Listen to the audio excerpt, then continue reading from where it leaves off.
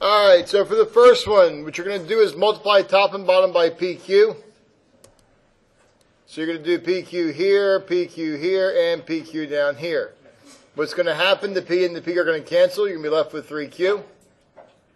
And here, the Q and the Q cancel. You're going to be left with 2P. Dividing by, here the P and the Q cancel. You're left with 9Q squared minus 4P squared. Here, you're going to do 3Q minus 2P. This bottom piece will factor. That's going to be 3Q minus 2P and 3Q plus 2P.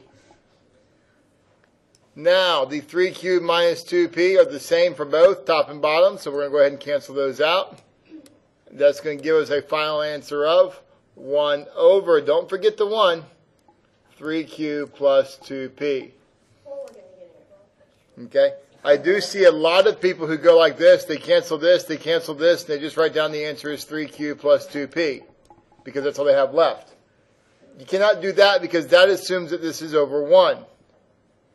The 1 here is clearly on top.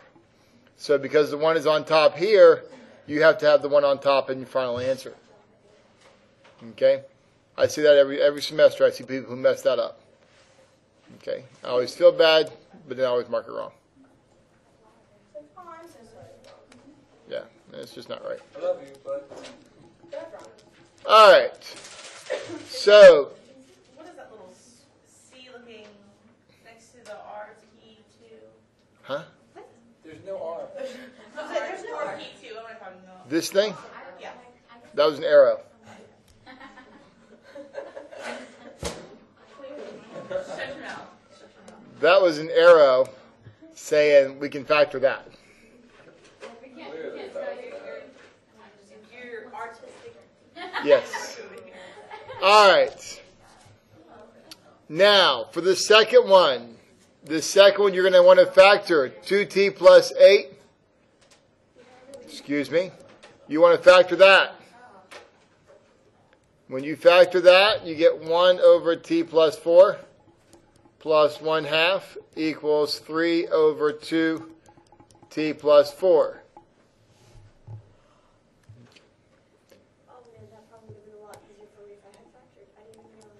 You can now find a common denominator. It's 2t plus 4, 2t plus 4, 2t plus 4. The t plus 4's cancel. You're left with 2.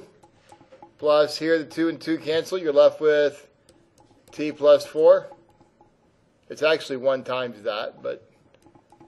And then here the 2 and the 2 and the t plus 4 all cancel. You're left with 3. Now, 2 plus t plus 4 is equal to 3. So this is t plus 6 is equal to 3. Subtract 6, and you'll get t equals -3.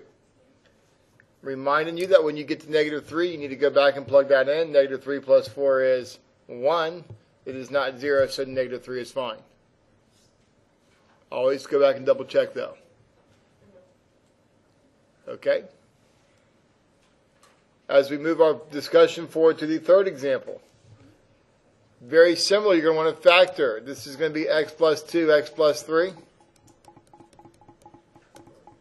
And now you're going to multiply through by the common denominator. The common denominator is x plus 2, x plus 3. X plus 2, x plus 3. X plus 2, x plus 3.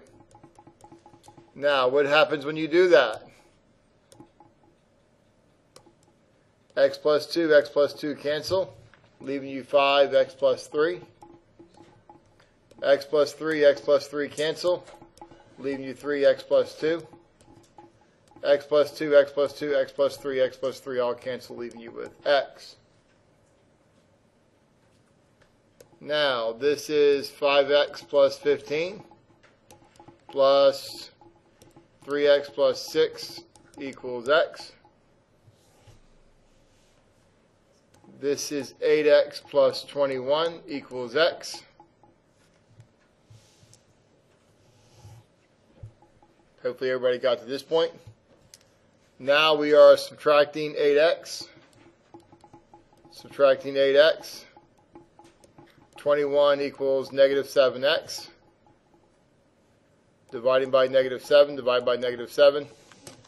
And you will get 21 divided by negative 7 is negative 3. Now, if in this case you forget to check your answer, when you plug in negative 3 plus 3 is 0, and 3 divided by 0 is undefined, so the answer is not negative 3, it is in fact no solution. Okay? And if you put down negative 3, and then you get your paper back and you want to know why it's wrong, because you didn't check it. Yeah, you got to check it always. Time for the fun one. Now for the fourth one. Although, again, I remind you the difference between an easy problem and a hard problem is simply whether you know the answer or not. Exactly. Okay? And that one makes this one hard. And that makes this one hard. You're going to multiply both sides by big M plus little m. Big M plus little m. Some of you are going like this. Great, I did that. Some of you are going, freaking hell, that's the first step?